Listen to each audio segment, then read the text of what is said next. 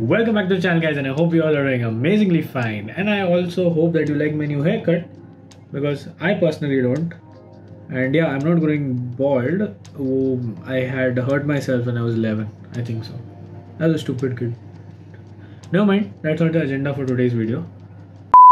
So today's video is going to be something that you guys have been asking me for such a long time. मतलब इतने लोगों ने DM किया है कि which is the best option to fly, or where should I fly, in India or abroad?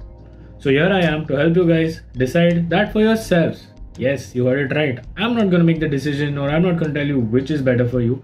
I'm going to give you certain points through which you can decide which is a better option for you, because trust me, it's a very personal decision when it comes whether you want to fly in India or whether you want to fly abroad. Depends on a lot of factors, and I'm just going to give you those factors.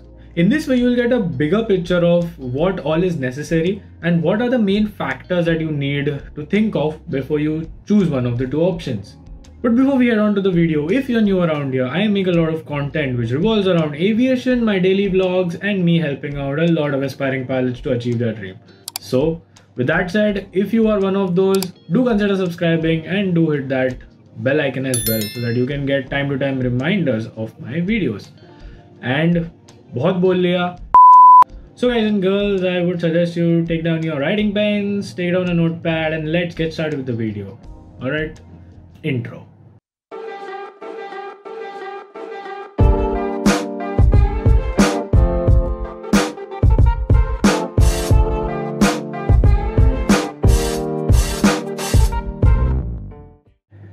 So to start with, the point number one that we're going to discuss about today is the quality of training. Now, if I had to answer this question to you maybe 3 or 4 years down the line, I would say that the quality of training was much better abroad. But in current times, because of DGCA being pretty strict, not only with airlines but also with FTOs, the quality of training in India is much better. And also with respect to the maintenance of aircrafts and how many aircrafts are there in a flying club, how the flying club is operating, and so on. I have made a dedicated video previously on what points you should see in a flying club before you take admission in India. You can check that up right here. Okay, and that will basically give you a brief idea of what you need to look and so on. So to sum it up, I would say that if you're thinking that if I go abroad I will learn much better, well, that's not the case anymore. In India also we have good instructors, we have good places, we have good FTOs where you can go and do your training in the same way. So the point number two that we're going to discuss is the cost of training. I know that's the question of most of you guys. A lot of you are worried about yaar kitna paisa lagega, maximum kitna lagega, multi-rating, blah blah, type rating, and so on. Let me give you a simple figure which you can play around with. If you want to do a CPL, a general CPL in India or abroad, take one figure in mind, that is at least you're going to require 35 lakh rupees. Okay, that's what is the figure that you should always work around with. अब इससे थोड़ा कम या इससे थोड़ा ज़्यादा हो सकता है depending where you choose to fly. There are flying clubs in India where you can do the flying much cheaper than what I just said. But again, as I told, I gave you an average. There are flying clubs where you might have to pay a little more, but again they are good flying clubs और वहाँ पे बहुत ज़्यादा students already है और वहाँ पे flying भी काफ़ी अच्छी होती है. So you know, if you can't expect everything. You can't expect कि flying club आपको फटाफट flying भी करा दे और आपके पैसे भी बचा दे. Now obviously if quality आता है तो थोड़ा extra पैसा देना पड़ेगा. But if you're comparing between abroad and in India, it's level now. Okay. In fact, I would say that if you're going abroad, you will have to spend a lot more compared to what in India, not for flying, but for the other secondary factors, which are food, travel, very big factor, travel. Imagine if you're flying in US, your to and fro tickets will cost you somewhere around $1 lakh. So are you assuming कि मैं एक ही बार जाऊँगा फिर पूरा ही करके वापस आऊँगा? If that's the case, then take 1 lakh. But what if in between there is some emergency or due to any reason?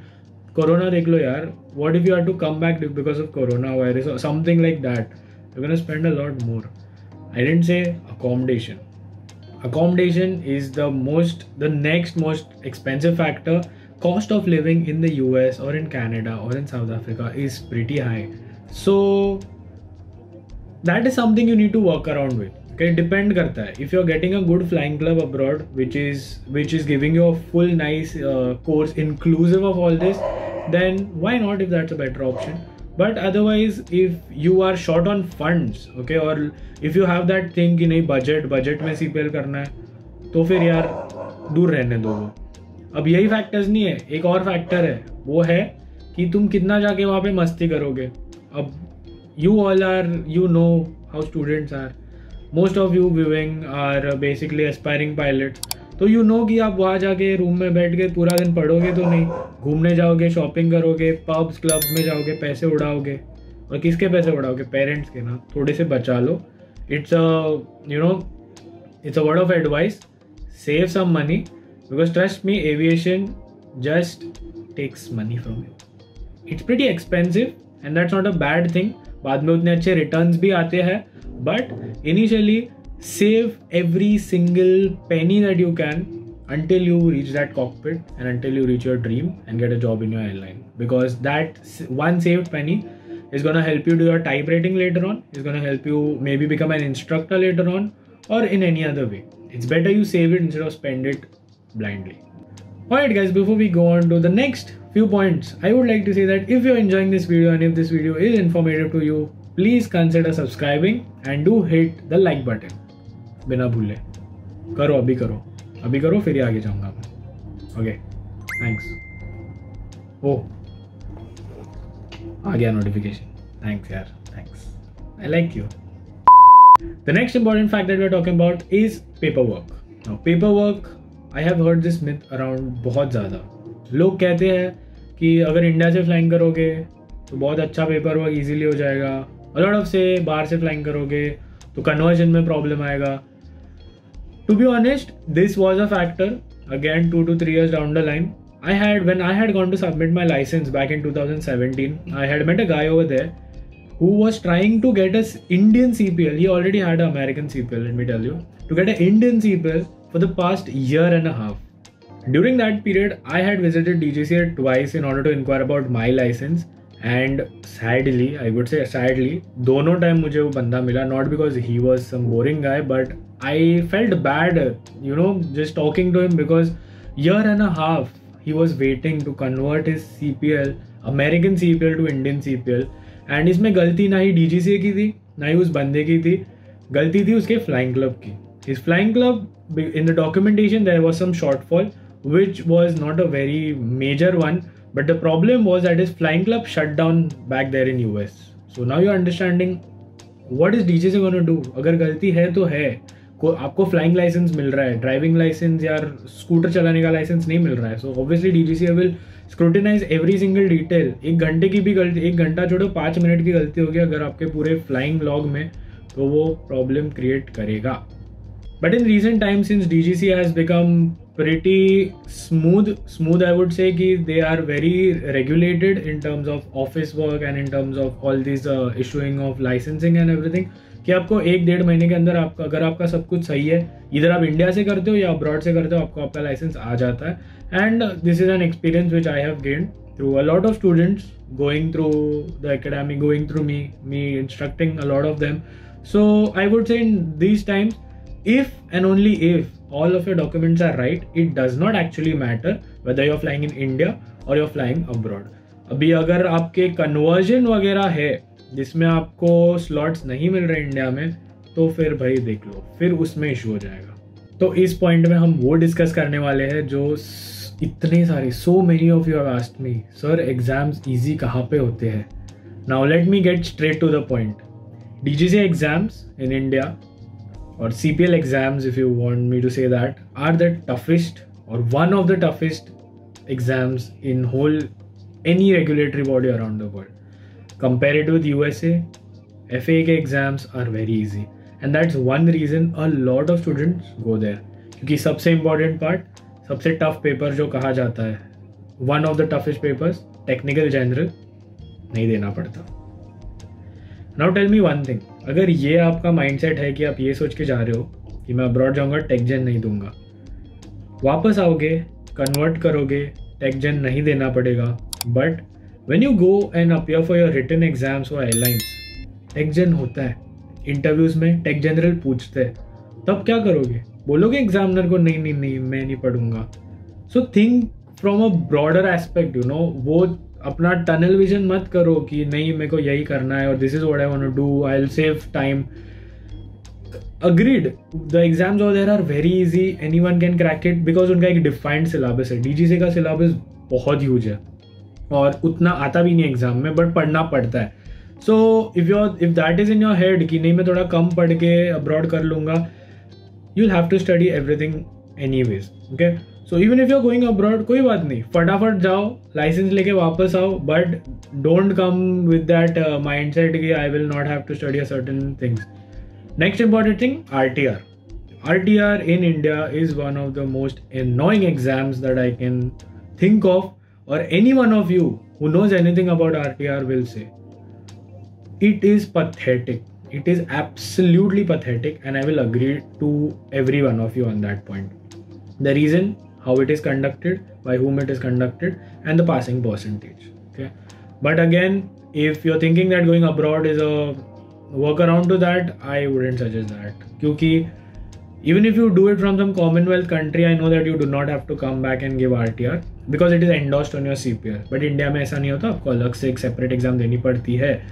But trust me, at some point in your career, 10 साल बाद तुमको ये exam फिर से देना ही है. Even if you're a captain, you're a first officer, you're anyone in any airline.